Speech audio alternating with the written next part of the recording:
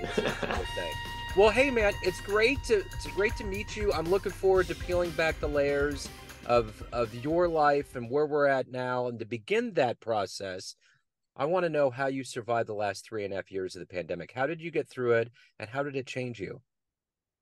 Yeah, so for me, I had been in my career, I had done a lot of business travel. I was traveling every week, and this just kind of became a way of life, right? You get used to it. My wife even said, your normal isn't the normal, Yeah. right? And because you're flying, gone 2 to 3 days a week every week, and all of a sudden, COVID hits and we're shut down, and it actually honestly made life a lot more simple. Uh, and I'm not going back to business travel. I know a lot of people feel that way. Yeah. So, I'd started this business, and we'd had to pivot because what we were doing, a lot, everyone, we were focused on honestly in selling our product through employers primarily, and we're not looking to do anything but address the needs for COVID, right? And so we actually pivoted over and we did COVID testing. Some of it we did on site. Some of it we supplied antigen tests once those became available, and had to kind of pivot our business during that time. And now we've been working our way out of it. It's definitely changed my life. The pandemic did from, you know, I think it made everybody appreciate, what they have, and maybe we don't have to and run to the office as much and deal with commuting traffic Yeah. and planes and all that and business travel as much either. So it's definitely changed my life in a lot of ways. So if we put you in front of a bunch of third graders at career day and one of the kids looked up and said, "What do you do for a living?" How would you answer that child? And basically, I would say we test people's DNA through a simple cheek swab, and we identify what medications are going to work best for you based upon your genetics, your DNA. Wow, that's genius. So how did this come about? So my background is pharmacy. I'm a doctor of pharmacy. I've been a pharmacist since the mid 90s, so it dates me a little bit. But I've always been focused on getting people using medications the right way and not just handing pills across the counter. I worked behind the pharmacy counter for several years. I saw a lot of people struggle with medications. In 2010, uh, I saw this black box warning, which on the prescribing information, which a lot of people don't really pay attention to. It's more for healthcare professionals, but it's the highest level of warning that the Food and Drug Administration can put on a medication. And the warning was recommending genetic testing. And as I looked into it, this is for a drug called Plavix or clopidogrel, is to prevent a secondary stroke, for some other acute coronary syndrome and other heart conditions. And it recommended genetic testing because this drug is what's called a prodrug. And what that means is it comes into your body like this, and your body has to do something to it to change it into its active form, right? Yeah. So, depending on your ethnicity, 12 to 42% of people can't do that. So, it's like they're taking a drug that doesn't even work for them, Yeah. and they don't even know it. Wow. And there was actually, 10 years later, there was a lawsuit in uh, Hawaii. It was settled for like $834 million because the Pacific Islanders, which is that 42%, said we weren't represented well enough in the clinical trials. And so, they're the most susceptible to this drug not working. And so I saw genetic testing is not being done. I saw this is kind of the next wave of what needs to be done and where things are headed. And so because my focus has always been on getting people using drugs the right way and on the right drugs and not taking more drugs than they need to, I kind of jumped in and said, this is the next thing I'm going to work on. So, a lot of states right now are legalizing medical marijuana and CBD and things like that. Yeah. When do you think that might become something that will be legally sanctioned, whether in a pharmaceutical environment or otherwise, that could also be a part of this matrix of, localizing DNA and making it the most medicinally beneficial to the consumer. How do you see that fitting into what we're doing? The challenge that we're having with medicinal marijuana and CBD and THC is that how do we dose? Yeah, There's so many different formulations, and the potency and the is so variable across them that it's very difficult to know what to recommend and how much to take. You yeah, know, and you know, do we say take 3 gummies a day? right. You know, we don't, and they're all going to vary, and so the challenge is coming up with some sort of standardization Yeah, that people can feel comfortable with. That's really, I think, what's limiting it's our ability to move forward on that. And you know, what's amazing is at the same time, CBD is impacts medications that we take. And I'm actually getting ready to do some work to make this more visible to people because I recognize that interest and that there's a lack of awareness that you know your genetics can impact not only how you metabolize CBD and THC, but also how that impacts your response to additional medications that you may be. yeah, that's the other part of it. And I guess it's all about really clinical trials. I mean, at the end of the day, it's really about, once there's a large enough field of study that says this works with this or it doesn't, or I mean, I'm sure that's being developed as all of these states kind of get into a legalization zone. There is some of that going on, but the challenge is going to be, you know, the whole, you know, I guess capitalistic angle of that is how is a company going to make money when you have all this available on the free market that that people are willing to use and able to use, and in some ways it serves them well. I have a great friend who create. She's a you know biology, PhD in biology, and uh, she had a son, a baby who started having seizures. She actually used it as an opportunity to create her own medicinal THC product, and it actually treated the seizures for this infant and saved his life. Wow. Um, and she's been trying to figure out how to bring this product to market and to do it in the right way to, you know, get it recognized, as you say. But to do those clinical trials and to get all of that in place, it's a big hurdle. Yeah. And so it's, I think there's definitely medicinal value. We Yeah. just have to figure out, how we do it the right way. Absolutely. So let's go back in your life where you were born and raised and how this journey into pharmaceuticals and where you're at today. How did all of this kind of evolve and become you? Oh wow, that's that is I'm not even sure.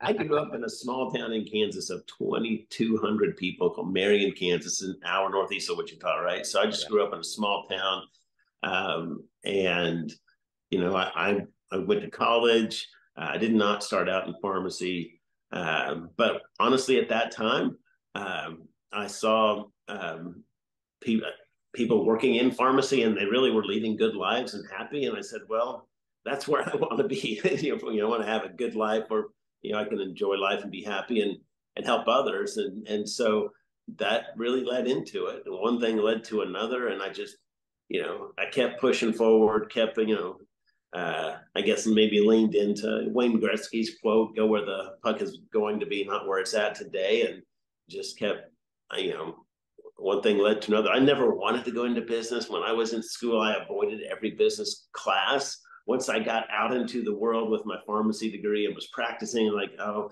maybe I'm more interested in this. And I got into entrepreneurship and starting my own company. And I never thought I'd be where I would. I never could have guessed I was going to end up where I am today. So when you were in the third grade, what was your ultimate dream growing up? Did you have a big dream that you were going for? Oh yeah, I want to be an astronaut for sure. Okay. Yeah, that's it. That's the Yeah, one. Space camp, everything. yeah, exactly. Yeah. So And now, who's been now I didn't even know. I lived just south of Nashville, and down about an hour and a half hour south of us is Huntsville, yeah, where they do all that rocket testing, and they have space camp. I actually could have gone there. I had no idea it existed. If I yeah, lived here, maybe it would be different. yeah, yeah, absolutely. So who's been a hero for you in your life? Who's been a big inspiration? Who's been a big inspiration? Um, I don't know that I've really looked up to anyone as a specific hero. I've always been strong in my faith in Christianity and faith in God, and just using that as my north star of how I need to live my life. I guess if if I had to pick one, I'd say Jesus. And so that's a pretty big hero. But I don't know outside of that if I have a specific hero that I've really looked up to. I have a twin brother, and I've always had a best friend next to me, someone I could talk to and have accountability with, and I think that's important in everyone's life. And that's been a unique a part of my life.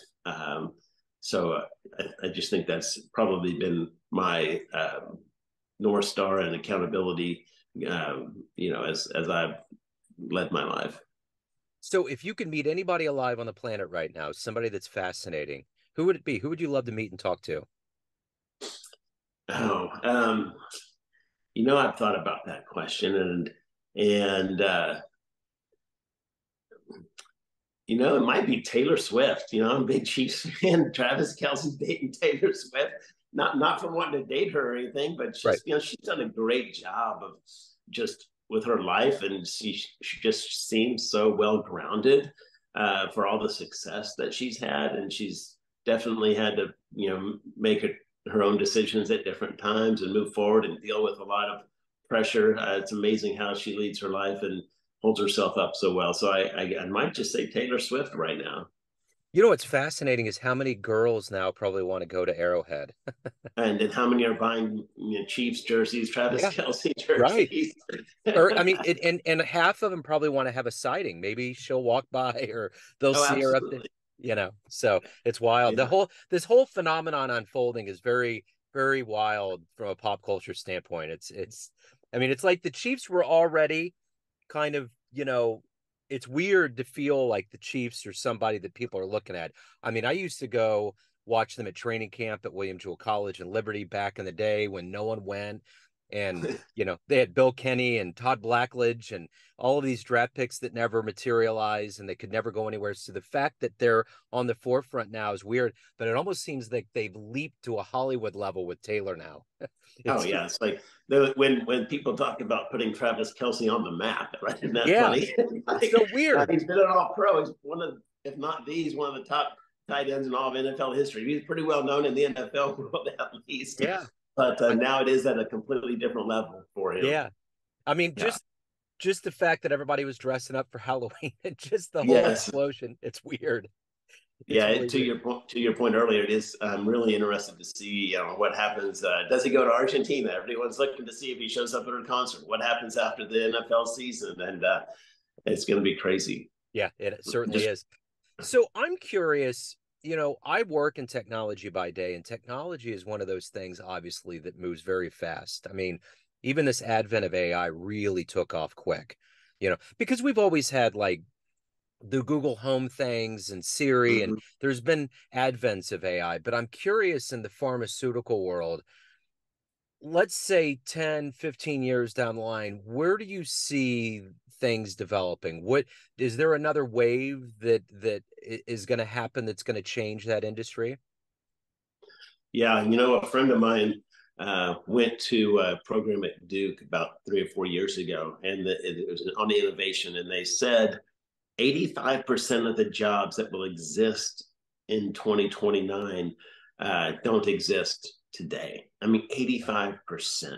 Wow. So that's kind of crazy to think about. And when I think about my practice, when I came into pharmacy practice, pharmacists did not even do immunizations. And 17 years later, and I was one of the pioneers in helping to get that started. 17 years later, we've done over 50% of the COVID vaccinations. I actually went to one of my son's middle school and days, and did a talk to the students about being a pharmacist. And I asked, "What do you think about when you think about being a pharmacist?" And they said, "Well, that's where I go to get my shots." I'm like, "Holy cow, we've changed from Yeah. just counting pills and handing them across the counter," which was great. And then to think of what I'm doing now with genetic testing, that didn't exist, when Yeah. I got started either, right? So to look at AI and think of where we can be, we already know. I mean, there's was so much information that no human can keep up with all the new clinical studies, comparing them to the previous studies and really making the best decisions from them. Yeah. There's actually studies that show it takes, I think the number 17 years for clinical guidelines to be fully incorporated into medical practice, for doctors to fully utilize treatment guidelines. Well, obviously they're outdated by then, but that's how long it takes for the information to get adopted. So I think with AI, our hope is that, you know, all that information can just be synthesized so much faster, Yeah. and you know that we can get the better treatments out and adopted much more quickly. Yeah. Now the key is making sure that the basis of that information is sound, right? I think that's where we all still have a lot of questions to know what are the influences behind the AI, and what can be happening there. But I think it's certainly an opportunity. 10 to 15 years from now, we could easily have 3D printed medications where Star Trek becomes a reality, right? Where you Yeah. open up the microwave oven basically, and your pill is there to take, and it's got everything that you need to take in one pill instead of having to take multiple pills. I mean, I've seen some people, and as they get older, some of them people are taking 15 to 20 or more medications a day. It's like that's their diet. Hopefully, we can make advances so we get people on the right medications and it's not so cumbersome to take. So I think there's certainly a lot of opportunities between 3D printing and AI, and how that can all be brought together to improve how people are treated. So every day you wake up, what is your motivation? What is it that makes you do the work that you do and be who you are? What is that for you? Yeah, for me, it's just trying to figure it out every day. There's always something like, we're trying to get what we're doing is not as well known, right? We're testing people's DNA to get people on the right medication specific for them. Like, who would not want that? Yeah. And right. And the cost has come way down from where it was in 2010. It's a little bit understandable in that example I gave earlier. Genetic testing was, $3,000 or $4,000. Now it's $300 or $400, right? And so you have to test one time for your life. So it's really just a drive to figure out how we can do things better and how we can get this information out and get it adopted so that people just can be treated better and don't have to go through the pain and suffering that we hear about today. I mean, we hear stories every day of people who've been searching for the right answers for years, right? For mental health, especially to find the right medication that's going to help them or find the right solution. And it doesn't need to happen that way anymore. We don't have to go through as much trial and error. So really, it's a drive to just find that spark of what's going to get people's attention and get people understanding what we have to offer, and utilizing it because we think it can make such a difference in people's lives. So what would you consider one of your best success stories in business so far? One of my best success stories in business. Well, I mean, it would have to be getting pharmacists immunizing, right? Yeah. Because that's been the most widely adopted. Uh, we started that back in 1997, back in the late 90s.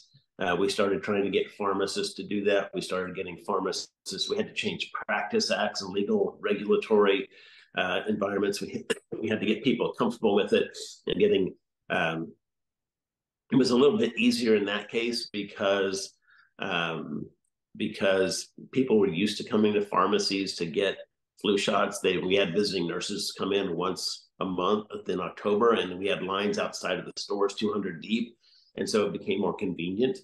And then over time, now seeing that happen with COVID. Now the challenging part of that, and you may have seen some of this on the pharmacy walkouts and the stresses in that workplace, is there's been a lot of other dynamics on the whole payment for medications where pharmacies haven't been able to, really adopt that in a way to incorporate their clinical practice. And now that's actually caused more stress on the environment. So even though we're getting more care, more widely adopted, that environment has become very stressful and challenging, and we're really coming to a tipping point in this right now, where we'll see what happens over the next few months. There's some definite structural changes that need to happen in pricing and contracts for pharmacies that, or we're gonna, it could be a real public health crisis, as a lot of pharmacies are going to have to shut down. So let's say you have a dream tonight. You run into a 20-year-old version of you, and you could give that young version of you a piece of advice based on the wisdom you've gained so far in your life. What advice would you give your younger self? And that's, you know what, I would say, believe in yourself faster, have Yeah. confidence, and don't wait to and don't limit yourself by your own self-doubt. I think, you know, I was kind of slow to get the courage to do some of the things I wanted to do in life, and I've persevered through things that I never, you know, I got to places that probably never thought I would get to. I was president of the American Pharmacists Association 3 years ago. That's a pretty big deal that I had to work towards, and I, you know, got there. But you know, I think I could have accomplished more if I would have had more confidence and belief in myself early on. So everyone out there has a perception of you, family, friends, clients, colleagues, but you run the show. What's your perception of you? Who do you think you are? You know, I think I'm someone who's always trying to make things better. I'm someone who's willing to take risks, but not not high risks, right? I'm not gonna go jump out of an airplane. It's not for me. But I have a tolerance for risk, and tolerance for ambiguity, and being willing to figure things out and trusting that things are going to work out. Um, so that's probably the short answer. So if anyone wants to find out more about these DNA tests, learn more about you, reach out. What's the best way to do that? Yeah, go to exactmeds.com and check it out. You can see more about that product there, you know, and yeah, if they wanted to reach out to me directly, I'm fine if people email me. BTICE, BTICE at the company name RX Genomics with an X on the end, BTICE at rxgenomics.com. But check out the product, exactmeds.com, and see if it can help you or someone you love, because we can make a big difference by getting people just using the medications that work specifically for them. Wonderful, Brad. Thank you so much for your time today. I really appreciate it. Best of luck with everything. Hey, I appreciate the opportunity to talk to you, Joe. Have a great one, and good luck to you as well. Yes, sir.